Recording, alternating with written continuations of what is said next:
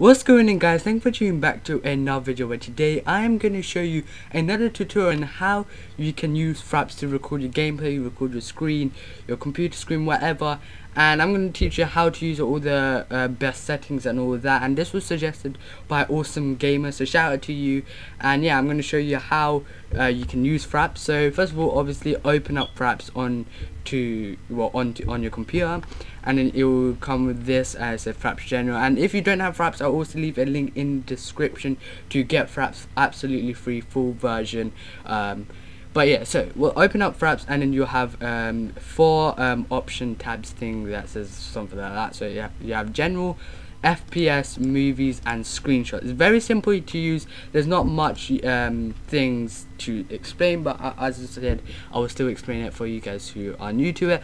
So yeah, this is version 3.5. It will say in generals, it will say your registration details. This is not mine, obviously I got it for free, so this is someone else's.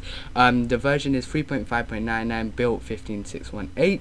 And yeah, so go into general. Obviously you open up with general. There will be like 1, 2, 3, 4, 6, or is that 5? Yeah, that's 5 options. So it says stop Fraps minimize. So if you hit record, then it goes straight to minimize. You can tick that if you want.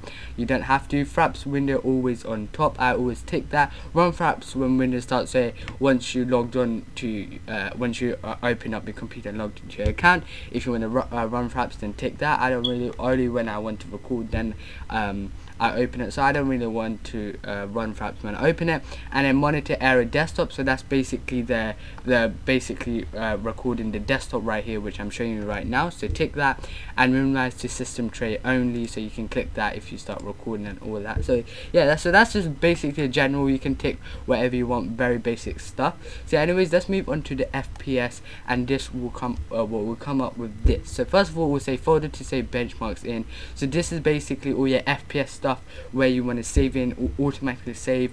And as you can see, it will say where you save it. So mine's in my documents, Fraps, and in benchmarks. So if I quickly go on to documents real quick, let's just minimize that. So if I go into documents, then it says Fraps, which is right here, is already. So once you installed it, then it will come up with the Fraps folder with all this stuff, and it will come up with all these files, and also out here will come up with these files. Sometimes it comes. So click on Fraps and benchmarks, and it says all your FPS frame rates and all that, Fraps log and stuff like that. But that's not really important, but you can obviously see it and all that. So the next thing, so let's minimize that. The next thing in FPS, so you can change that if you want. If you click change right here, then you can change where you want to save all your benchmarks, or you can view to actually view it. But I just opened it up.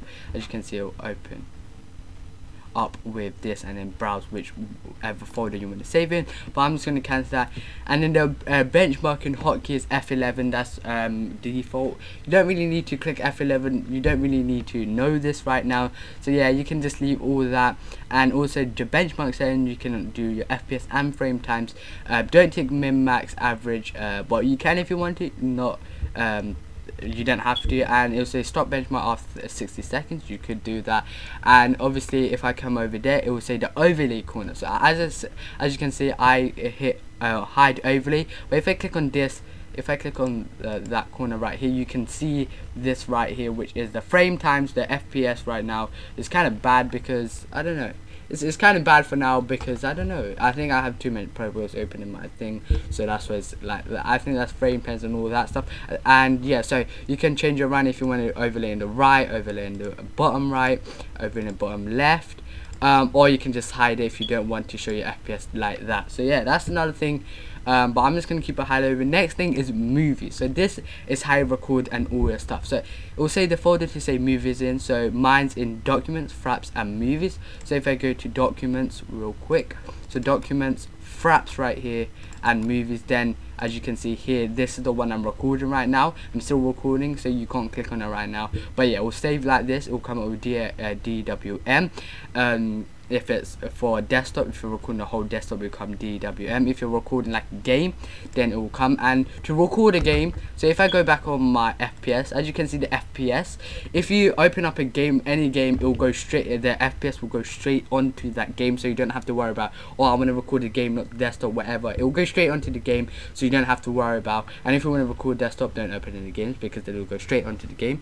But yeah, so if you go back and move it, then it will say a video capture hotkey, which is the record button. So mine set to F9. That's the default. I leave in F9 because yeah. So click F9 is to start recording, at F9 again to stop recording. And as you can see here is red. If the FPS is red, that means it's recording. If it's yellow, that means not recording yet. So just to say that. Video capture size, so if you want to record in 60 FPS, 50 FPS, 30 FPS or lower, whichever, you can change that settings, but I'm going to keep on 60, then keep on full size. Yeah, and a loop buffer length 30 seconds, you can all leave that. You can also record your Windows 7 sound, so basically your desktop sound. So if you're playing a game, it will record the sound. You don't have to, you can tick whatever, do multi-channel or stereo. Yeah, I'm just going to keep on stereo, same thing. And then your record external output, which is your microphone you're using. You can untick your microphone if you want, whatever. And then you can click only capture while pressing space, but mine's always recording microphone. You can also hide your mouse cursor, so as you can see this mouse cursor right here moving. You can click that to hide it, but you don't have to. Lock frame rate while recording, not recommended. It will literally lock the frame rate. So yeah, just leave that, and just leave that as well. So the final thing, so yeah, that's, as you can see, is very simple, very easy to use. The last thing is the screenshots. If you want to take any screenshots, so the default one is on F10 right now. So if you click F10, if you're recording desktop with gameplay and you want to quickly take a screenshot, press F10, then it will record. As you can see, where it saves, so it saves in documents, perhaps my screenshots. You can, as you can see, change here of view here. As you can see, if I go on to that and then go onto desktop, Fraps, and then screenshots, you will see all the screenshots. I only have one right now, but yeah, so you can see all the screenshots there. And yeah, you can save the image format. So I'm going to keep it JPEG, so GPG. You can change it to PNG if you want, whatever image format you want once you screenshot it. And a screen capture include frame rate overlay on screenshots. You can, as you saw the frame rate, you can put that on if you want. Repeat screen capture every 10 seconds. You don't really need that untick. But yeah, that's pretty much it on how you can use Fraps. Pretty simple, pretty easy to use. And yeah, as I said, I'll show you guys. Hope you guys did enjoy this video. Once again, thanks for watching. Hope you guys did help. And obviously, if you want Fraps, down below in the description will be another tutorial, a link to show you how to get Fraps free. Thank you for suggesting this awesome gamer. Hope it helped you. If it didn't, comment down below. If you have any questions, comment down below, and also comment what other tutorials you want to see in the future on this channel. Leave it down all in the comments. Thanks for watching again. If it did help, give it a thumbs up. If you have any questions, as I said, keep it in the comments, and I'll see you guys in a